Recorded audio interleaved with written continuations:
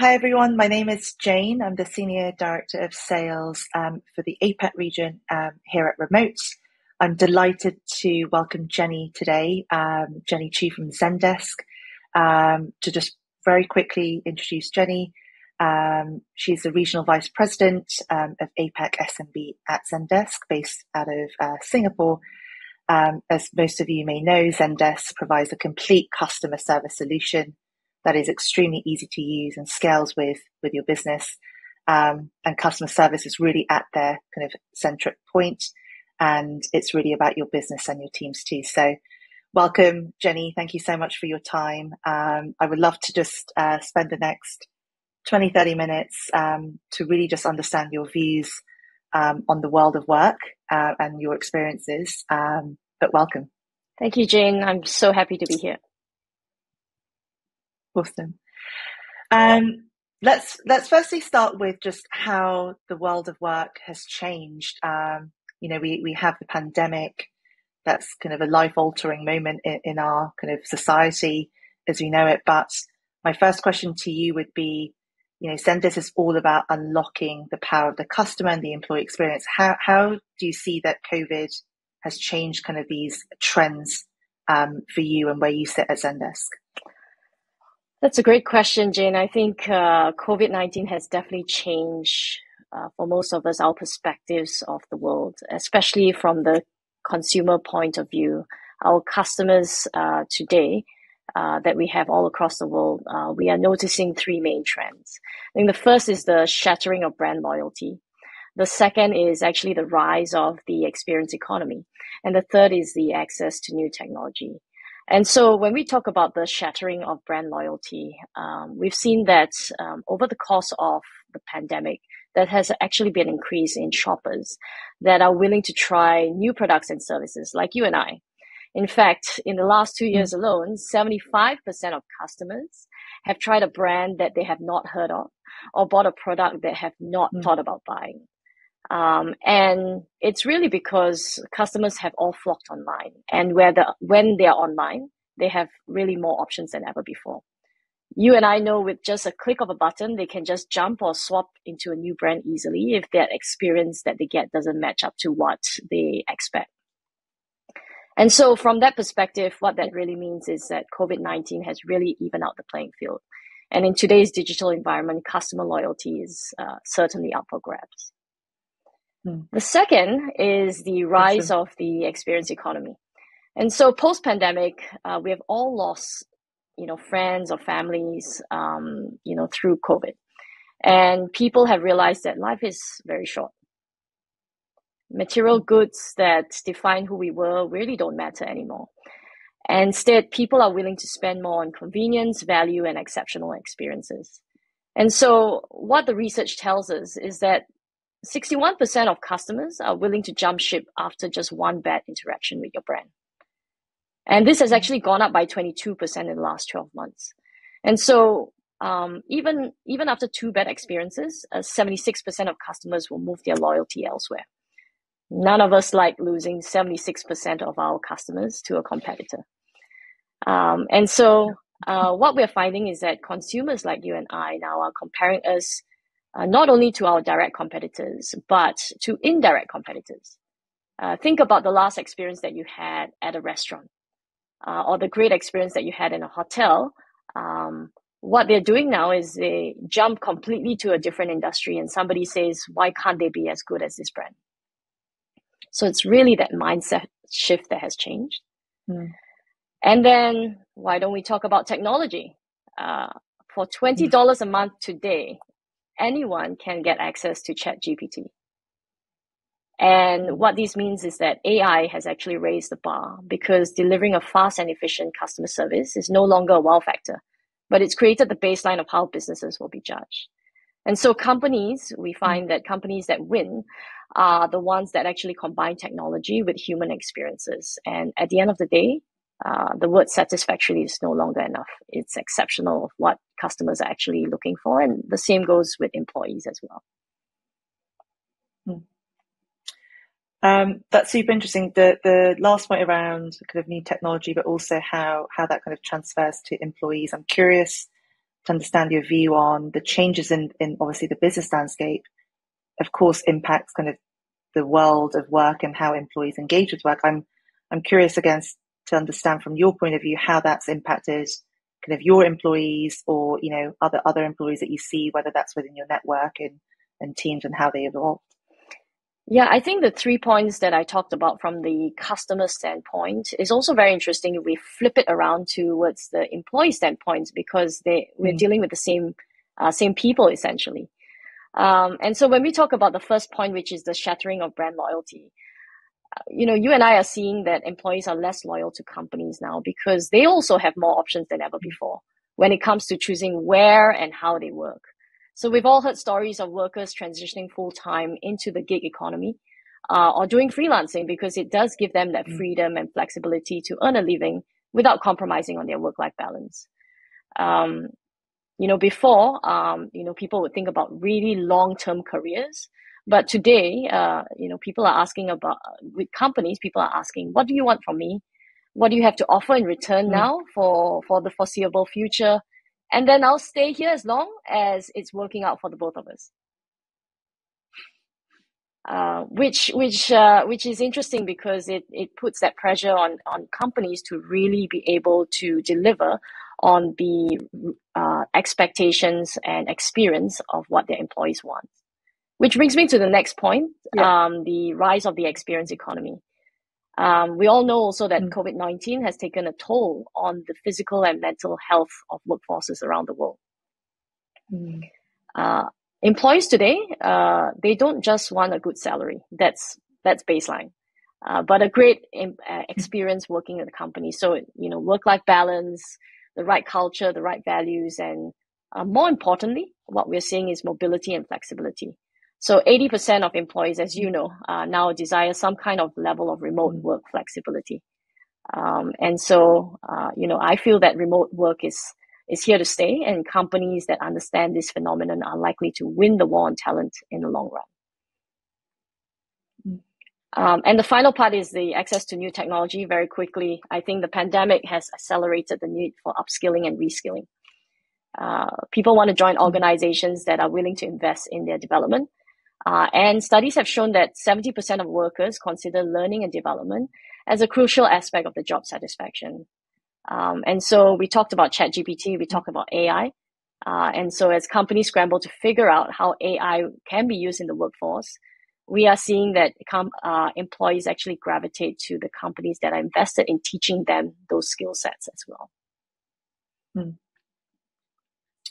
Awesome. On that third point, in terms of the skill requirements, kind of what are you seeing in terms of actually now the necessary skills that the workforce now needs to have with these kind of changes, whether that's pandemic accelerated and or just the employee kind of needs and experiences? I think the skill set required to navigate this sort of environment is huge. It's been a huge change. First of all, I think because of the pandemic, businesses across APAC have actually propelled 10 years ahead of schedule on their digitalization journey. And so digital literacy is really important. The remote work tools that we use, video conferencing, project management software, etc., is really crucial. I mean, I've been in organizations where I saw that they're still using PowerPoint version 8, version 9, saving it and not using Google Drives. And so that becomes really difficult when you're working in a remote environment. I think the second thing is really about communication. And so effective communication is really more critical than ever before. This is not just verbal communication across Zoom, but written, how you maximize your output while communicating, and making sure that you're actively listening and being able to convey the ideas very clearly in both written and verbal is important.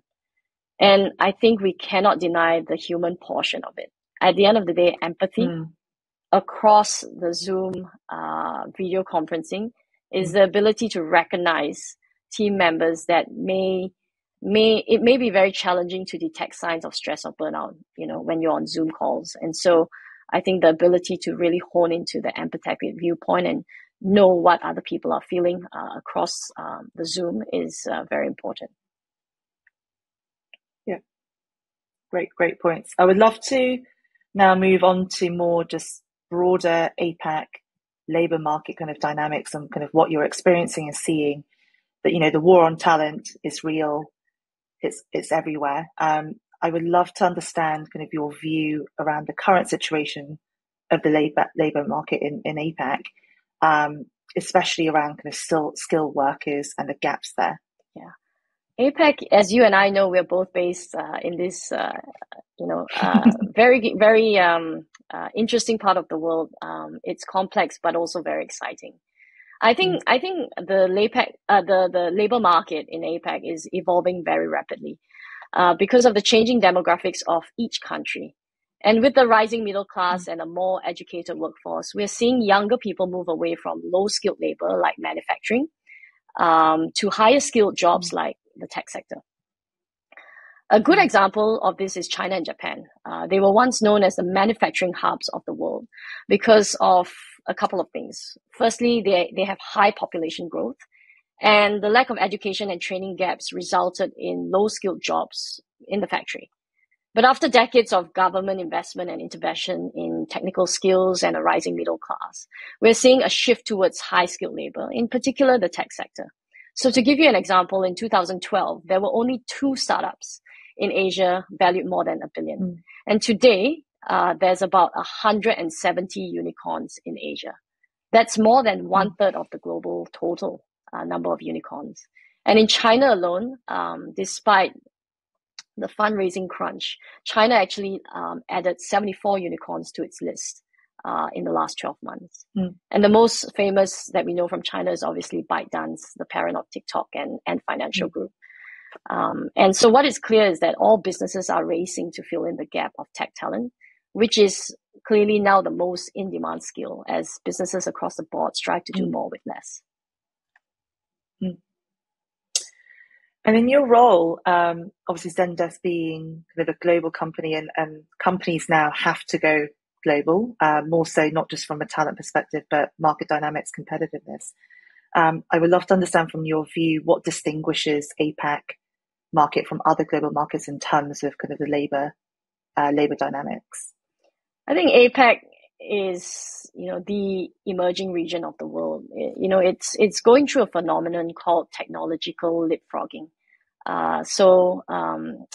Technology leapfrogging is actually when developing economies skip legacy technologies to go straight into the adoption of modern systems. So I'll give you 2 examples of this phenomenon. The first example is Indonesia. Indonesia is the 4th largest smartphone penetrated market in the world. 80% of the population use smartphones. But Indonesia has actually skipped putting in landlines in rural areas, and they've gone straight to using mobile phones. So that's really leapfrogging way ahead of the curve. The second example is China. They've actually leapfrogged the credit card phenomenon and actually moved straight to e-wallets. So we all know that 80 to 83% of all payments are made through mobile payments, WeChat, Alipay. And what we see there is that APAC has the ability to very quickly move across technologies because of the scale and the need of what it takes to do business in APAC. And so with this, it's very clear that APAC has the potential to jump leaps and bounds ahead of developed economies like Europe and the US. And also, I think what we're seeing is that companies are actually investing in hubs. We have specific hubs in the region where India is like the tech talent hub of Asia. Philippines is the human capital pool of Asia, and Indonesia is really the apple of every investor's eye with the growth trajectory that they have. And so, sitting in APAC, I'm really super excited to see what else we can do as a region together. Yeah. 100% agree. APAC is extremely high growth. But I think just from your examples, talent's dispersed everywhere. And again, with kind of the acceleration of kind of companies needing to go global, access to best talent and the talent kind of shortages, kind of what's your view in trying to kind of consolidate viable solutions for our listeners today in kind of tackling the skills shortage? And why do you think this is important? I think to tackle the skills shortage that's evident everywhere. We need to change the way we think about hiring. We need to move from paper hiring towards skill-based hiring. As an example, it's really not longer of a matter of whether a candidate can or cannot use Microsoft Excel, because ChatGPT can now do it. Rather, we actually need talent that's well-versed in AI. Now, the problem is everybody talks about AI today, but not many people have the skills to use AI. In fact, companies like Netflix, I don't know whether you've seen this recently, Jane, they are paying $900,000 a year for AI experts. So it's very clear that there's a huge shortage of this skill set. And to tackle this big shortage, we either need to buy or to build to solve this issue. So for some companies, they look at buying, whereby they source from a global pool of talent to fulfill the demand. And for other companies, they need to build, where they are looking at reskilling and redeploying, and making sure that they are using the current skill sets and upgrading those skill sets internally in the company to fulfill future demand for those skill sets. But the great thing is that we are not alone. And you don't have to be alone when you do this, because there's opportunity to collaborate with a lot of other institutions.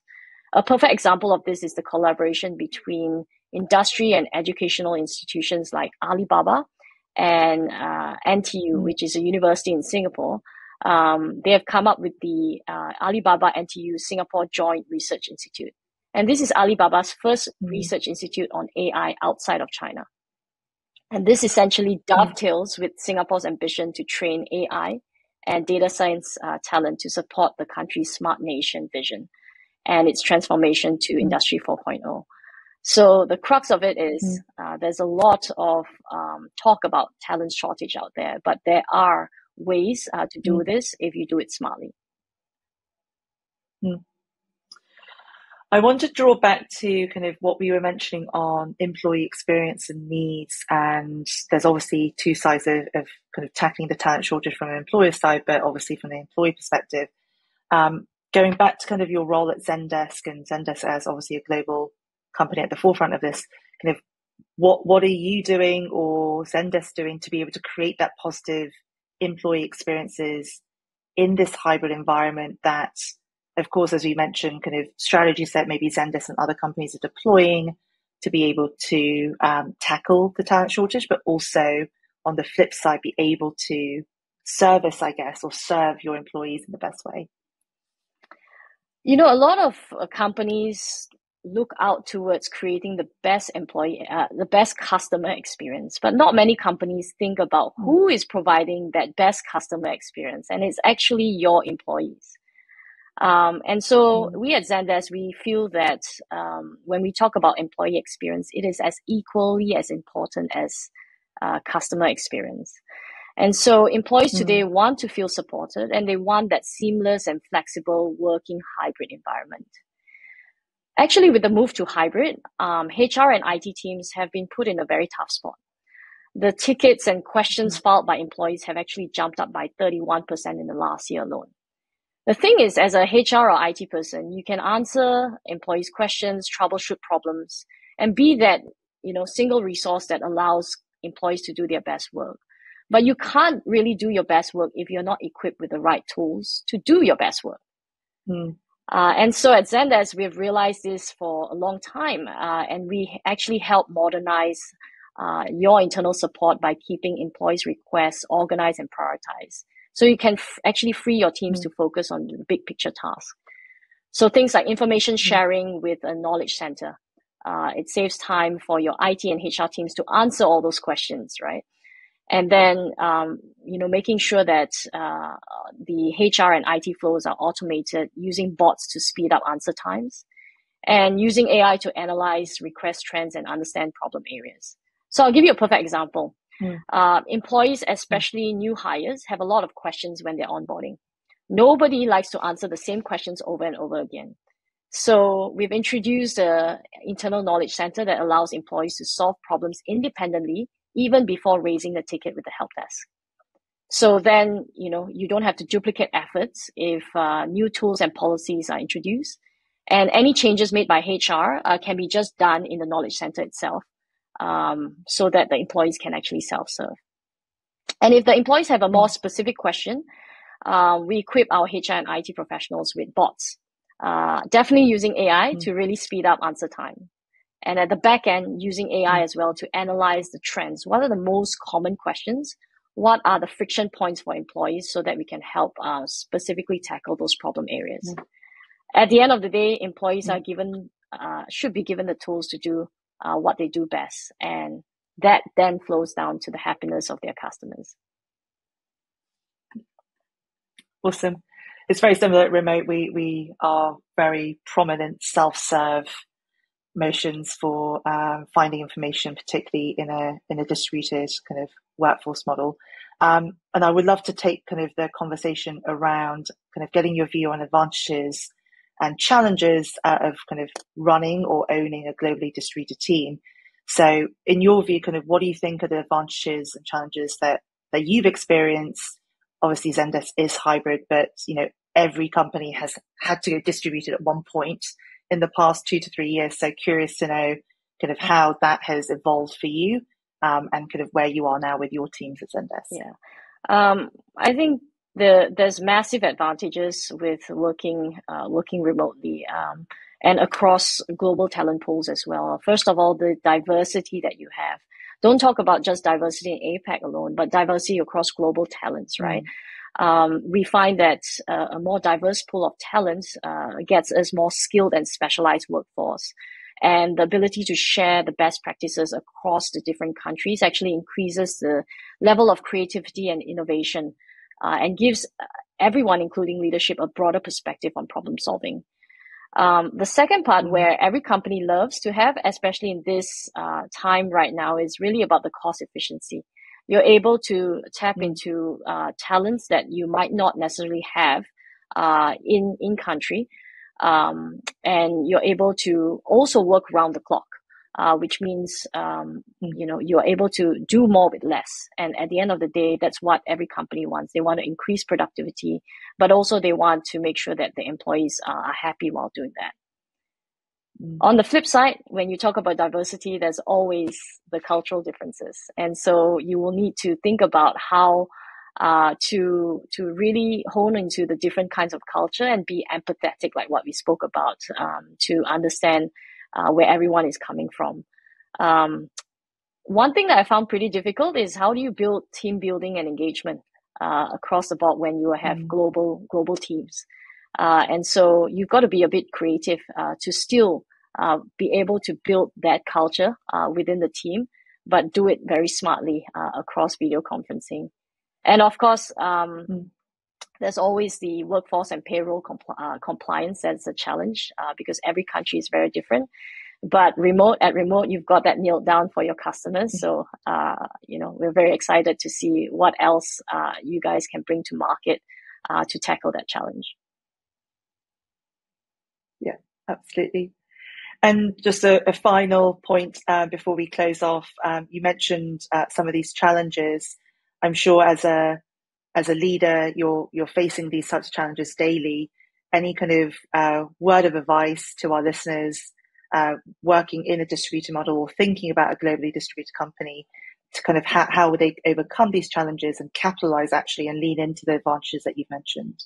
You know what? I feel that in the past, this would have been mega challenges, but I do think that as we move towards a very rapid technological advancement with AI can help us smoothen out the bumps.